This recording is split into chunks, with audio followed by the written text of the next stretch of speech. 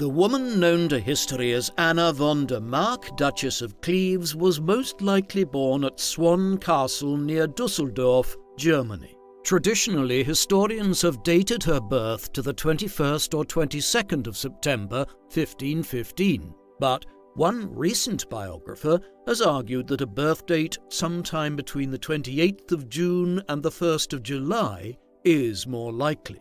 Anna's father was Johann III, Duke of Cleves, and her mother was Maria, Duchess of Jülichberg. When Anna's parents were first married, they each ruled over their own separate territories. Although Johann succeeded to the ducal titles associated with his wife's lands, it was Maria who actually held the reins of government. Renaissance Germany provided very interesting opportunities for the political leadership and participation of noblewomen, and German dukedoms, principalities, and city-states were frequently governed by women. In the absence of a son, German noblemen, dukes, and princes were usually content to invest power in their daughters rather than any distantly related male heir.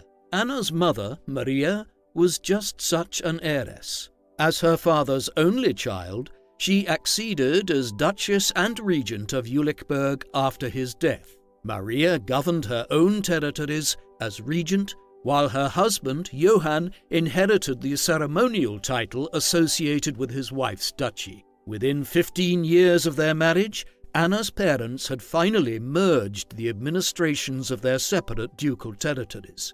Until then, Johann and Maria lived rather separate lives for a married couple.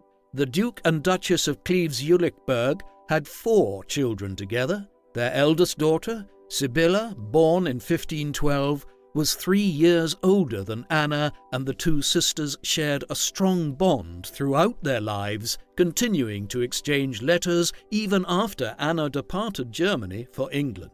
2 younger siblings followed Anna, only a year apart. The only son, Wilhelm, was born in 1516, and the youngest daughter, Amalia, was born in 1517. Because Johann and Maria each administered different regional and political entities, they were often required to maintain separate residences during the first several years of their marriage. Anna spent most of her childhood at Berg Castle in Solingen with her mother and her sisters. Her education was extremely interesting in the context of Renaissance Europe. Anna, Sibylla, and Amalia were likely instructed in regional property laws and customs of taxation, how to manage finances on a regional scale, as well as how to arbitrate disputes between and among officials and civilians. In addition, they learned how to run large estates, including the management of large-scale farming and livestock interests. Anna came from a family with many generations of strong women who played important governing roles in their communities. Because German noblewomen could often be expected to exercise full power and responsibility in the absence of male authority figures, Anna and her sisters received an education which their English contemporaries would have considered to be rather masculine in character. This should not suggest that the 3 young duchesses did not also learn domestic responsibilities, which were the lot of all early modern European women, from duchess to peasant. The daughters of the Duchess of Cleves-Jülichberg were all taught household management, which for German noblewomen seems to have been much more hands-on than it was for English, French, or Spanish aristocrats. While elite women from England, Spain, or France almost never performed domestic tasks personally, German noblewomen were frequently taught to cook, to sew, and to make clothing. All of this strikes the observer as eminently sensible, since the chatelaine of a large estate could hardly be depended upon to manage an estate properly if she didn't really understand what was involved. The productivity and profitability of their daily activities earned praise for German noblewomen, who were seen as equal contributors to their marriages and families. Indeed, sometimes a noblewoman's household economy might yield more profit than her lands, if shrewdly managed. Some aristocratic European women had the opportunity to pursue a scholarly and intellectual education, but this was probably not the case with Anna. She may have been taught to dance, and her parents' ducal establishments regularly patronized musicians of talent, but Anna was not taught to sing or to play any musical instruments. She was taught to read and write, but only in German, and there is no indication that she studied the standard academia of the Renaissance like rhetoric, history, or philosophy. Most of her early education was probably centered around the purely practical: literacy, estate and household management, sewing and embroidery. This was not necessarily because of Anna's gender. Her father, Johann, a friend and correspondent of the famed Dutch philosopher Erasmus, was quite scholarly himself, and does not seem to have discouraged intellectualism in his daughters. Anna's older sister, Sibylla, proved to be quite a fierce intellectual, a friend and correspondent of Martin Luther, and a passionate and admired Lutheran reformer. However, Sibylla's religious and political leanings were likely influenced more by her husband than by her parents. Sibylla was married at the age of 15 to Prince Johann Friedrich, Elector of Saxony, the fiercely Protestant friend and supporter of Martin Luther, and a thorn in the side of Holy Roman Emperor Charles V. Anna's religious sensibilities are largely unknown, and the religious diversity that prevailed both in Germany and within her own family when she was growing up makes it even more difficult to guess what her actual beliefs might have been. Anna's mother was described as a strict Catholic who personally never wavered from her faith. Anna's father, Duke Johann, also remained a Catholic through the early Reformation, but openly demonstrated Lutheran sympathies and religious tolerance. Anna's younger siblings, Wilhelm and Amalia, would spend a significant proportion of their adult lives at odds with one another over religion. Wilhelm consistently maintained friendly relations with the Protestant Schmalkaldic League, led by his brother-in-law, the Elector of Saxony. Wilhelm himself, however, remained a Catholic all his life and insisted that his sons be raised Catholic as well. The Lutheran sympathies of both Wilhelm and his father before him might be explained in part by their distrust for the Holy Roman Emperor Charles V, with whom both father and son remained long engaged in a protracted land dispute over Gelderland. Anna's youngest sister, Amalia, was as passionately committed to Protestant reform as her eldest sister, Sibylla.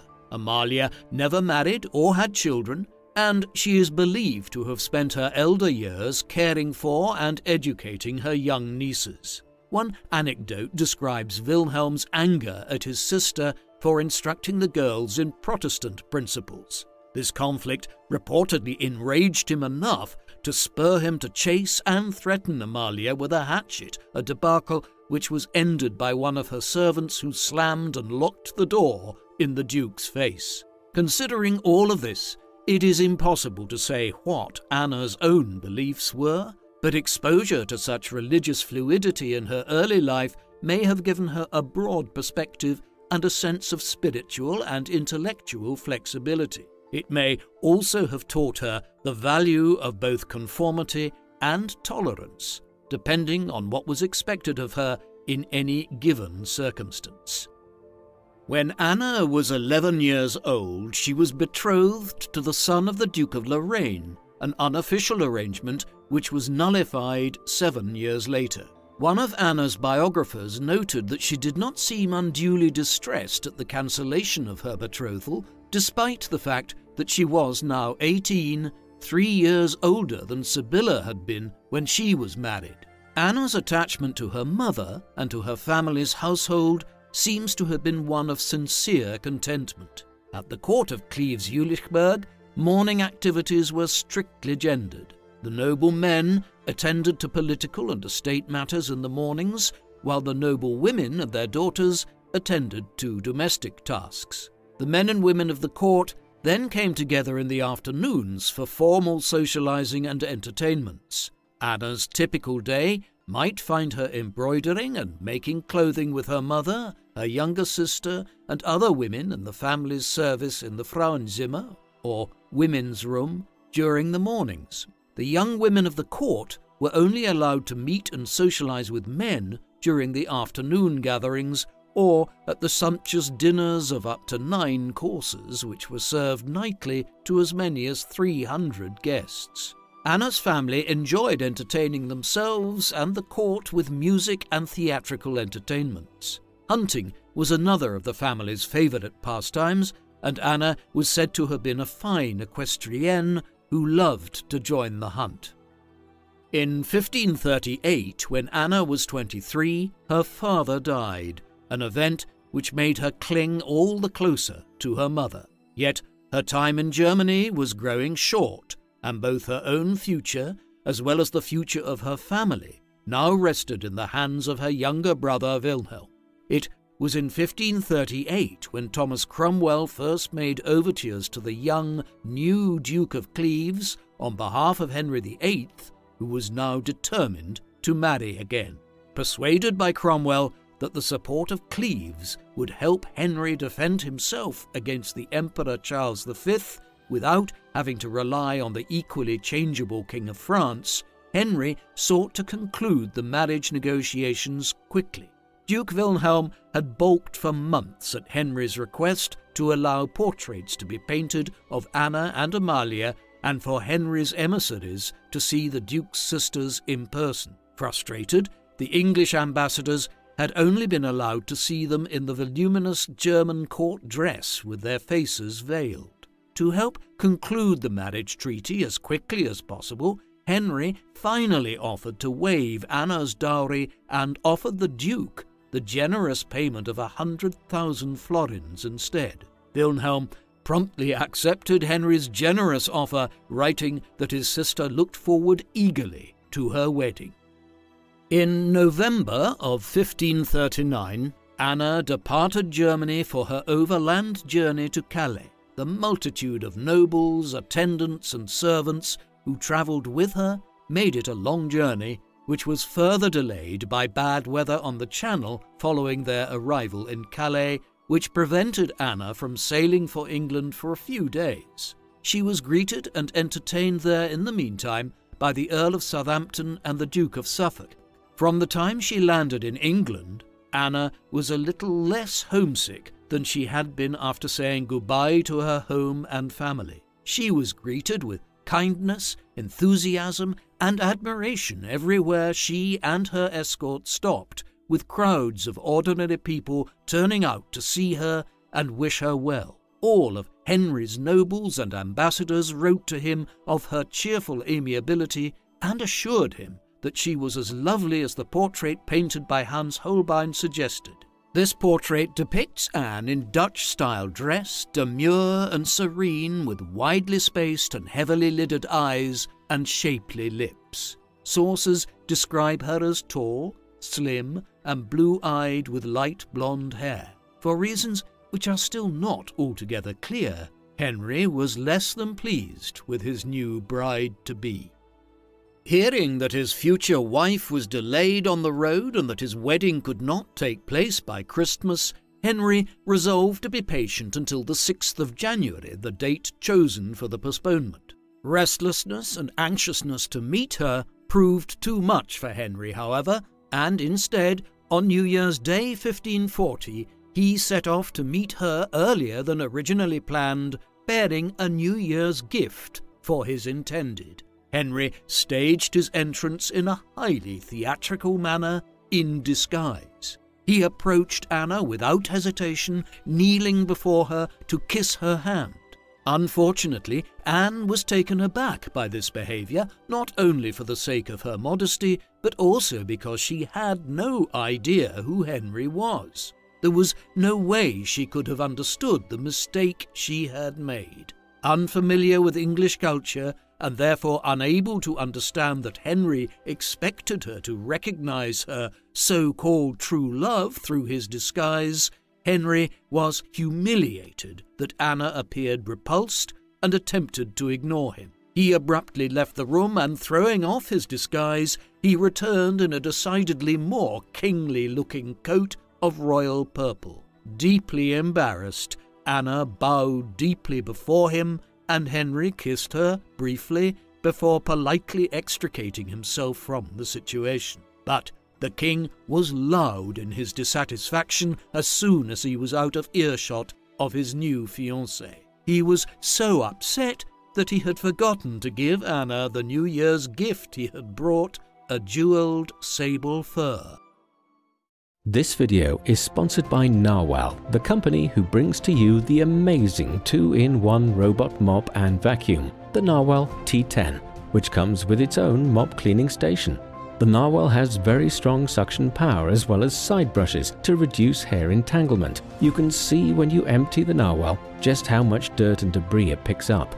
With 2 rounded triangle mops, each rotating at 180 RPM, that's 3 times per second, the Narwhal deep cleans your floor with no stains left behind. As well as this, when the mop detects it is dirty, it returns to the station to self-clean the cleaning heads, and the mops dry automatically to stop germs from growing.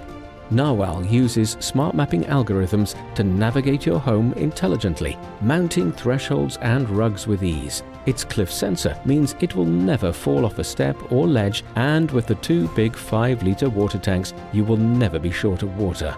Plus, the Narwhal has its own app for fingertip control and a handy base station for storage and self-cleaning. Just go to the description box now to find out more. Narwhal and the People Profiles, working together.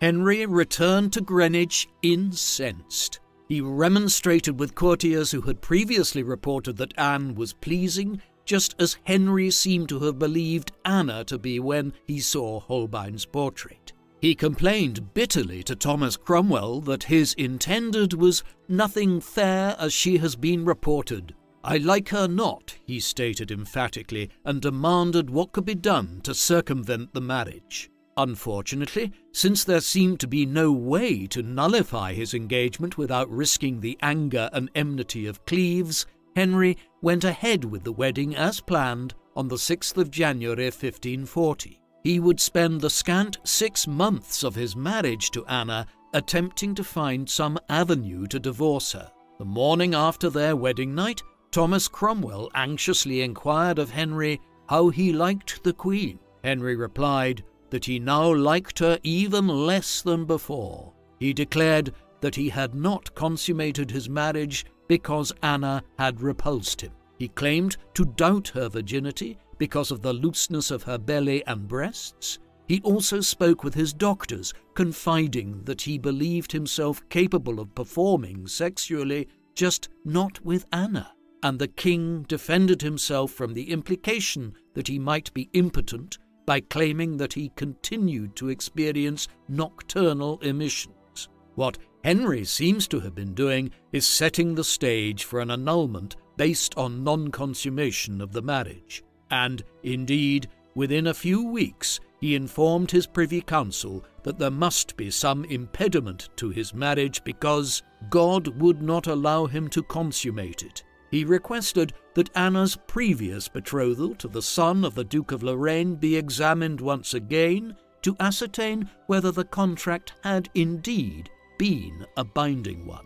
Henry's councillors knew exactly what he expected of them. By February of 1540, Anna understood that something was terribly wrong in her marriage. She tried hard to make herself agreeable to the king, and Henry himself continued to dine regularly with Anna and share her bed nightly, so she could have no cause for complaint. It is unclear how much she knew about marital relations prior to her wedding night, but one account of a conversation between Anna and her ladies suggests that her ignorance of sex might have been almost total. Her ladies-in-waiting, no doubt fishing for information, indicated to Anna that they hoped she would soon be with child. The Queen replied, "I know very well that I am not. How is it possible for you to know that and lie every night with the king?" they inquired. Anna again insisted that she was not with child. "I think your Grace is a maid still," said Lady Rochford, George Boleyn's widow. "How can I be a maid," asked Anne, "and sleep with the king every night?" "There must be more than this," Lady Rochford replied, treading on dangerous ground. But instead of taking offence at Lady Rochford's impertinent suggestion, Anna patiently explained to her ladies, "When the king comes to bed, he kisses me and takes me by the hand, saying, 'Good night, sweetheart.' And in the morning he kisses me and bids me, 'Farewell, my darling.' Is this not enough?" The Countess of Rutland tried her best to make the Queen understand. "Madam," she began, "there must be more than this, or it will be ere long before we have a Duke of York. In other words, a second son for Henry." "No," Anna was said to have replied, "I am content with this, for I know no more." This is a fascinating and puzzling exchange, the meaning of which is still unclear. Anna seems to imply that she was not aware that there was anything wrong in her marriage bed, but then she may have been feigning ignorance for the sake of her own reputation or for Henry's. We do not ultimately know whether Henry and Anna did not consummate their marriage. It is possible that Henry spoke the truth and that his disappointment in finally meeting his new queen was so great that he could not frame his mind toward intimacy with her. However, Henry was also 48 years old at the time of his fourth marriage. He was already twice Anna's age, he was running to fat, and the terrible sore on his leg, which would eventually kill him, continued to swell, suppurate, and stink periodically. Considering the state of Henry's health, in addition to his obvious disappointment with his new wife, it is entirely possible that Henry may have been experiencing impotence and reacting badly to it by blaming his new wife. Whatever the truth of the matter between them, poor Anna was ill-prepared to address it. She had arrived in England, married Henry, and been proclaimed queen all in the space of a few weeks, without having yet learned much of any English. This not only made it difficult for her to stay wise to events around her, but also prevented her from being able to express herself to those who might have been able to help. What's more, being so new at Henry's court, she could not have known whom to trust. Sadly for Anna, Henry moved on quickly, and by springtime the king could be seen crossing the Thames regularly in the evenings, headed for Lambeth Palace and his latest mistress, the 16-year-old Catherine Howard, a niece of the Duke of Norfolk. There, grumbling and judgment heard among the people of London regarding Henry's infidelity to his queen was reminiscent of the sympathies which had been similarly expressed for Anne Boleyn when Henry's affair with Jane Seymour became known. On the 24th of June 1540, Henry sent Anna away from court to Richmond Palace, ostensibly for her health and safety from a plague in London. However, Henry's feelings about illness were such that he surely would have also departed the city if the risks had been real. Less than 3 weeks later, Henry obtained the annulment to his marriage based on its non-consummation and on Anna's pre-contract to marry the son of the Duke of Lorraine. The Queen was presented with Henry's grounds for a divorce on the 10th of July. Should she consent to it, Henry assured her that she would be treated kindly and provided for. Anna was utterly humiliated and gave way to tears when Henry's request for divorce was read. She initially refused to heed what was asked of her and quickly summoned the Cleves ambassador. Within a day, however, Anna had calmed. She had had time to think, and no doubt both embarrassment and fear had warred with one another in her mind. Should she accept, she would be disgraced and discarded. But should she refuse, she could not say whether the dangerously mercurial Henry would not do her harm. To her credit, Anna was quick and resolute in making her decision, and she followed through to admiration. Anna accepted her divorce from Henry with grace, dignity, and amiability, saying that she hoped that she would still occasionally have the pleasure of his company. Henry was shocked. Anna had been fearful and difficult to deal with during the weeks since he had taken Catherine Howard for his mistress, and he had expected her to resist, to threaten him with the outrage and vengeance of her brother, the Duke of Cleves. Because she readily gave Henry what he wanted, he was generous with her. On the 12th of July, Henry wrote to inform Anna that she was free to return home. However, should she decide to remain in England, she would receive an annual income of £4,000 and the estates of Richmond, Bletchingley and Hever Castle. Despite Henry's earlier claim following his wedding night, he formally affirmed that Anna was still a maid and said she might marry again if she wished. Finally, he hoped she would be pleased to think of herself thenceforth as the king's most beloved sister, and assured her that she would always be welcome at court and given precedence over all women in England except for the Queen and Henry's own daughters. Apparently, Anne found this generous indeed and readily accepted. In fact, she went even further by assuring Henry that he was welcome to view any correspondence she might thereafter have with her family in Cleves before it was sent. It is possible that Anna might have chosen to stay in England out of fear. One puzzling account claims that the German princess implied that her brother might do her harm if she returned home dishonoured. Her arrangements with Henry concluded, Anna promptly wrote to her brother to inform him of the accord she and Henry had reached, and to assure him that she was happy and content to live out her life in England. The woman who had spent most of her life in seemingly quiet and biddable obedience, first in the shadow of her mother and then in the shadow of a king, was now a free and independent woman of means. Like the strong female rulers who were her ancestors, Anna had found herself in control of her own life. What's more, she had neither husband nor master to tell her what to do. Anna lived the last 14 years of her life quite happily and comfortably on her English estates, and was described by one chronicler as an eminently kind and generous mistress to everyone who served her. She earned Henry's trust and gratitude, not only for her conformity to his will, but also for her continued devotion to his children, for whom she had tried to be a warm and loving stepmother.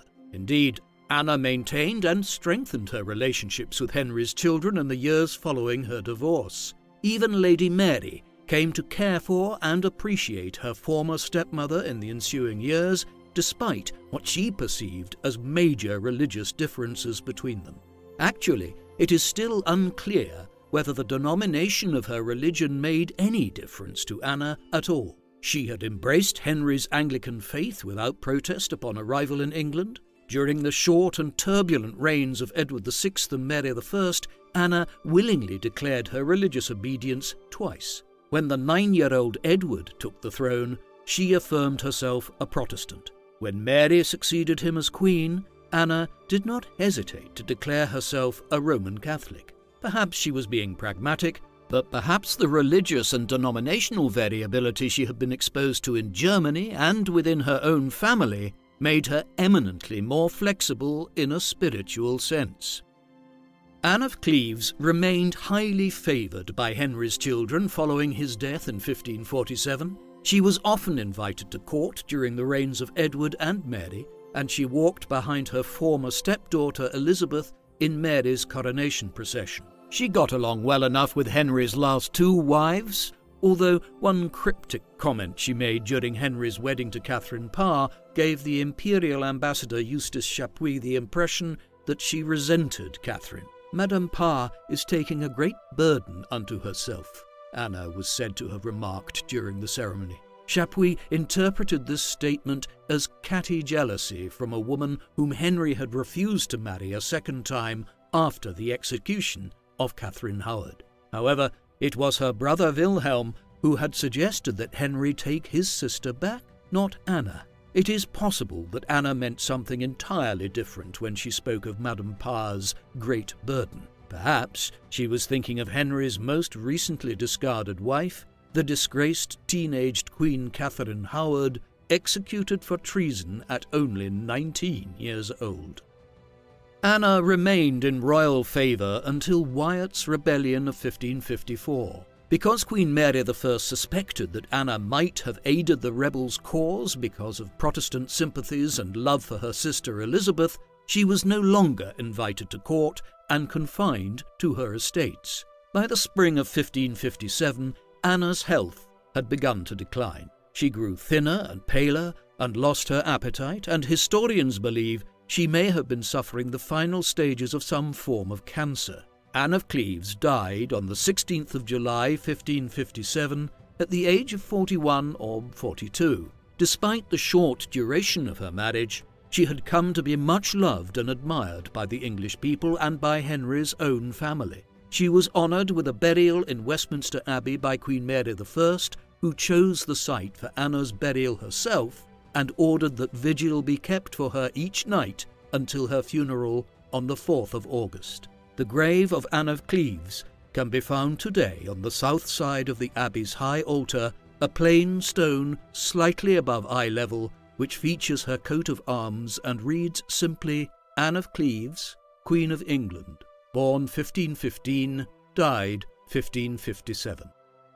Despite the pain and embarrassment that her short, abortive marriage must have caused her, Anna, to use the German version of her name, arguably fared better than any of her 5 counterparts when her marriage came to an end. Of all of Henry's wives, Anna's origins tend to be the least well known, since, from the English perspective, their marriage was little more than a blip in the larger context of Henry's reign, but upon close consideration of what little is known, both Anna herself and her story strike the observer as highly unique and interesting. What do you think of Anne of Cleves? Please let us know in the comments section, and as always, thank you very much for watching.